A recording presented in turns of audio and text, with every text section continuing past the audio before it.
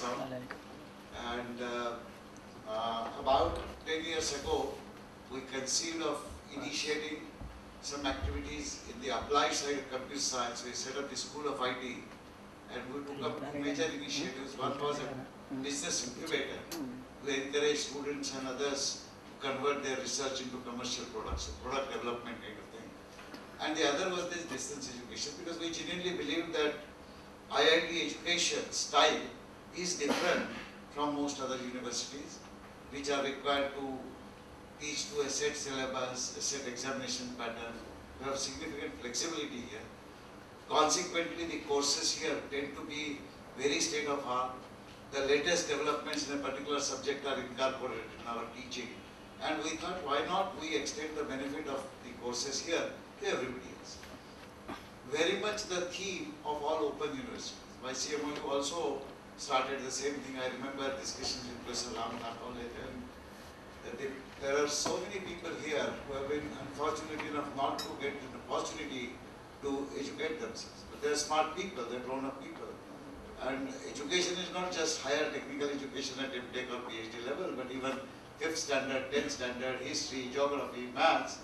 And my CMOU has been doing a fantastic job over so many years. So welcome friends from NASA. Now when we started distance education, there are some challenges because the same teacher is expected to address large number of people who are physically dispersed.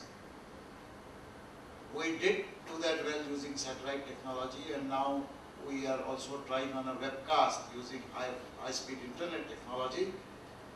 But we said that when you handle subjects which are being taught or lectures which are being listened to by thousands of people, it is quite likely that due to some emergency or the other, some people are not able to actually attend some lectures. Second, if you are conducting a physical lecture on a campus like this, and if a student has a problem, the student can come running to the teacher, say 2 days later in the evening or something, and ask for clarification. But if students are in Chennai or in Delhi or in Calcutta, they have no such choice. So we looked at the models and we decided that whatever lectures we give, whatever courses we teach, if it is possible to capture all those contents and release them in an easily accessible form to everyone. You would have heard of MIT's Open Courseware project, of which Samir is going to show some contents there. They started it roughly the same time when we started it at IIT Bombay. So no way behind the leaders in the world in this. We have gone in fact one step further, and we have decided that whatever contents we have, we will release them in open source. You might have heard of open source software, such as Linux operating system and such things, but there is an additional open source movement which relates to contents other than software. And that movement is called Creative Commons. Commons is some property which commonly belongs to the whole humanity. And Creative Commons was created to handle the creative contents like art, music, film, etc., over which copyright issues are creating lots of problems for general population to access them. Since we are transmitting these courses live, we naturally have strong audio-visual content capturing mechanism. If we could release these captured contents, which is not just taking the contents, put them on a CD, write a license and release it, because we realize that when we capture these contents, they are not in the best form for people to retain their interest in that subject. So, most of you, since you come from the film editing background, you will know that a raw film is just captured shots, cannot be just assembled in some dandal and released as a good film. To retain attention of people, you have to edit that. The film editing at the mundane level could be editing of a marriage reception, for example, which you have captured. At the best level, these are commercial high-grade films that you see every day, and you would be aware of the enormous amount of effort that people put in editing. The difference is that in regular films, the actors, the director, the technicians, etc. are working as a complete unit from start to the end of the release of the film.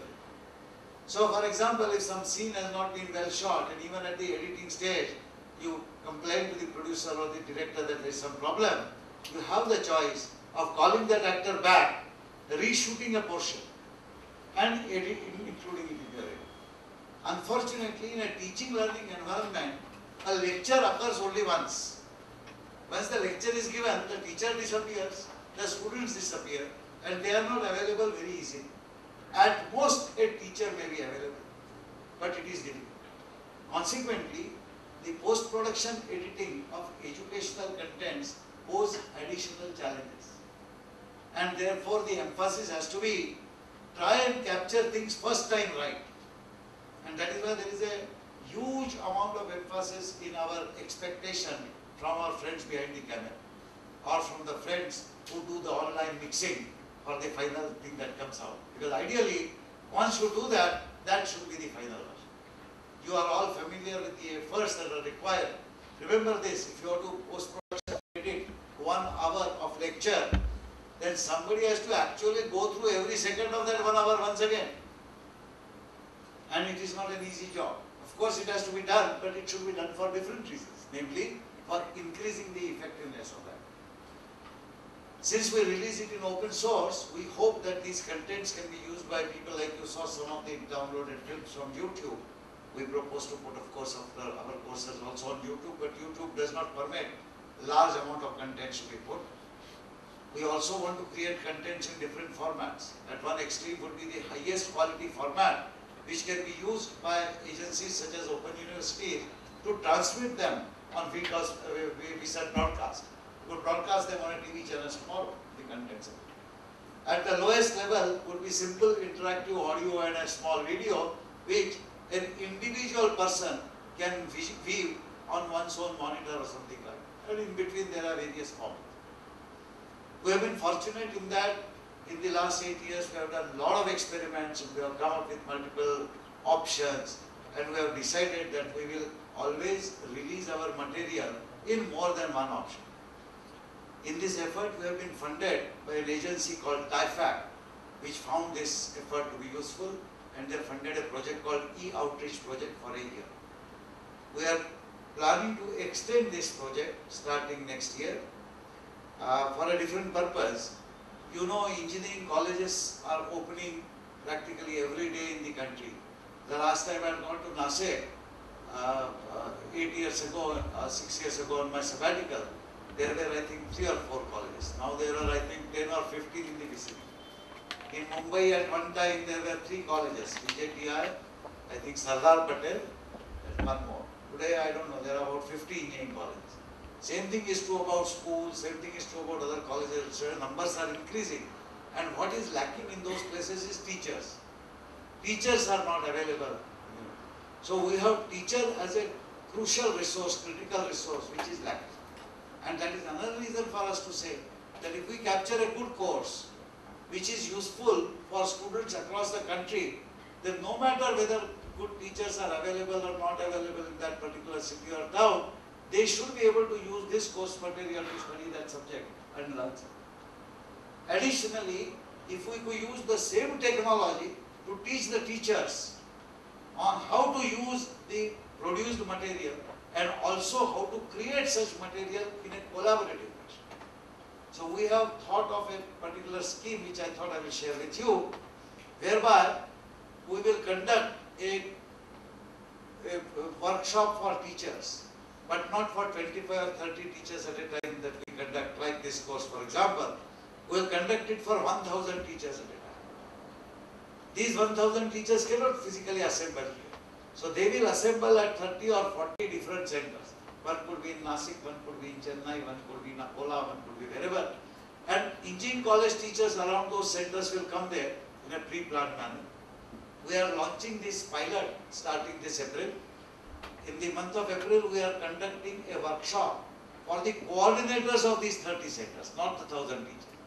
We will identify coordinators who will work at the respective centers when the workshop is held, and they will provide the classroom environment like this, video environment or VSAT environment like this, and they will also provide laboratories and tutorial sessions and other things. We will conduct a one-week workshop where we will decide not only the logistics, but we will also decide what should be the syllabus. And this is something that all of you should keep in mind, that when you teach a subject at one particular place, it is not taught with the same syllabus at other places. The questions asked in the examination other places are different. One of the reasons why such edited material, even if you release it in open source, people may not use because they will find it is not useful. This is IIT syllabus, this is IIT style questions. I am studying in Nagpur and my Nagpur University asks questions in a different style. Syllabus is different. So what is the? So what we are doing in the coordinator workshop, we are asking them to come prepared with the syllabi of all the respective universities. And we will frame a subject syllabus which will encompass all of these syllabi. And we will teach not only in the IIT style, because ultimately the objective is to bring everybody at a higher level like MIT and Stanford, but we will also teach like how it is taught in those colleges. The examination questions that we will have not only will reflect IIT style, but will also reflect the questions which are asked in the respective university exam, because then the material will be found useful by people. Now all of this material will be collected. After collecting this material, we will train the teachers for 2 weeks, and then we will ask the teacher the following. We will tell them that look, these lectures which you have listened to and the tutorials that you have attended are now been captured. This is the audio visual record. Now go back to your colleges and work for 2 more weeks to add some more material. So just like post-production editing you guys are going to do, they are also required to do post-production. Why I am saying this? The post-production editing at one level done by competent professionals like you will reflect the best quality. But at the other extreme level, an ordinary student or a teacher using webcam should be able to capture some useful contents and should be able to add it. I'll give you one example. Take Nashik, since our friends from Nashik are here. I have seen this not only in Nashik but in Andhra Pradesh, in Tamil Nadu. When first year students come to an engineering college, the lectures are given in English. But the question answers are often done in local language. So if you go to Andhra Pradesh, the fellow will ask questions in Telugu. If you go to Nashik, Nashik मध्ये मराठी मध्ये प्रश्न विचारतात आणि शिक्षक सुद्धा मराठीत उत्तर देतात. काही प्रॉब्लेम नाही देतात, त्यांना समजतं. But in a course where we conduct, we cannot do that. So what we are going to ask these teachers, you go back to your colleges and ask some students to ask questions in webcam. Doesn't matter if they are in Marathi. Answer them in Marathi. Prepare an English transcript and send the webcam snippet that you have, which we can attach to that link. So consequently, if we give a 30-hour course, the total video length of all these inputs could be as many as 90 hours. Then students in Andhra Pradesh can select only the main course and Telugu additions. Students in Banaras can use this course with Hindi additions, etc. That's a large deal. Besides, we will run a portal where we will keep all this material available and so on. In professional education, audio-visual contents are not the only thing. There are text material, there are programs, and most important, there are laboratories. So how do you teach people laboratory where laboratory equipment does not exist? IITs have good laboratories. Can we replicate them? There are some labs like electronic lab where you can create a remote lab. All these experiments and research is going on in IIT, in IIT Bombay and many other places. We want to capture the essence of all of this. We made a big proposal to the ministry, and ministry has just the other day considered approving a pilot project for about 6 months where we do this pilot and a long-term 3-year project. When we were planning this, we realized that we will require high-quality post-production editing resources. Then we went around and we found out that there are no professional courses of the kind which will give the skills which we need. There are people who either learn on their own or something else. As Samir will tell you during the course, I as an outsider can see 2 very important and crucial components of the skills that you require, the mindset that you require. One is the professional component where the technology, techniques, etc. The other is a creative component, because we are talking about essentially films and people have to be creative in their film. That's the reason why we require producers, directors who can look at comprehensively the whole thing to make it maximally. Now, if we have such people at the senior level, if we have Samir, if we have a friend from Nashik, well, why do we require these additional things elsewhere? That is because we believe, I personally believe, that in a pyramid of people which is participating in any activity, although the people at the top, of course, will be professionally most skilled and most experienced. But every person at the leaf level node of the pyramid must also imbibe that philosophy. Suppose I am just a new person doing simple technician work as a cameraman. You will say, what is the advantage in my knowing post-production editing? The advantage is, if I know what are the problems that are going to be faced by my colleagues in post-production editing, I will be careful while I use my camera so that I keep that in. That's the reason we believe that although there are courses like this, we believe that we should design a course of our own, which will comprehensively look at everything from the perspective of what I said, creating useful educational content. So it is e-learning content that we want to focus on. There are some special concessions that have to be given, and of course the conventional tools and technologies and everything else, including the creative part. It is not an easy course. I am very happy that my colleague Samir came forward to design that course. We actually presented it to the TIFAC and Department of Science and Technology professionals. They liked it. And we said that this entire course will itself be recorded, edited and released in open source. So tomorrow if some friends from Nasik or some friends from Akola or some more people in CD want to understand this, we don't have to conduct a course again. They can go through rigorous this 5-day course, 6-day course, do the assignments on their own with the help of someone. The name Eklavya project signifies that. An individual at any place who does not have opportunity to be mentored by experts like you, but still has the vijikisha to learn something, has the capacity to do something great, and has the desire to do something great, should be able to do that. Towards that end, we provide this small help in terms of these countries. So that is the nutshell effort. And although this course is arranged in a very peculiar fashion, ordinarily we have 5-6 days of continuous course. But all of you are working professionals and nobody is willing to give you chutti for 6 days. I tried to talk to Professor Kannan for CD. My own people in the outreach said, no, that is not possible. Normal work cannot stop. We are conducting classes and everything. And then of course our friends from Nasik, whom Professor Velukar was very keen that they should come and participate, could not possibly be extended a full 1 week. So we decided that we will hold it on 3 different weekends. And you use the week. So I told Samir that don't leave them alone during the week. Give them enough assignments. So even when they go back to their work, they cannot sleep easily. They must work for a couple of hours every day.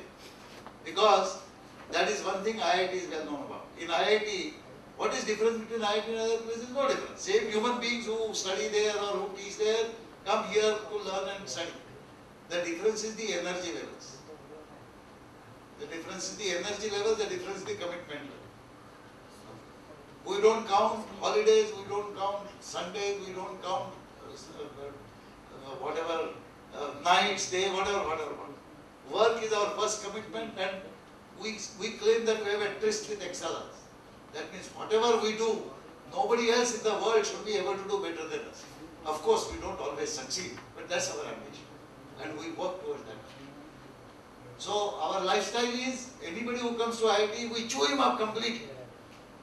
If he dies, we leave him alone. If he survives, we give him a degree and then send him to the realm. That is the style in which we have worked for 50 years. And I am very proud that if you look at the students, our students who have passed out and gone out and what they have done, you will agree that this training somewhere has been useful, this style of training. So with this passion and with this commitment we work. This is a new experiment. To the best of my knowledge, such a course has not been conducted in the country anywhere. This is the first time that we are doing. Please participate with all your energy. Please make all suggestions. Please participate in the assignments as if the success of the whole course depends upon how well you do your assignment. Because all the assignments that you do, all the experience that you so generate will be captured and will become part and parcel of the material that will be released in open. So don't forget, आपका चेहरा इसमें बाद में देखने वाला है. वो जितना अच्छा दिखे, आपका काम जितना अच्छा दिखे, उतना अच्छा. All the best and thank you very much.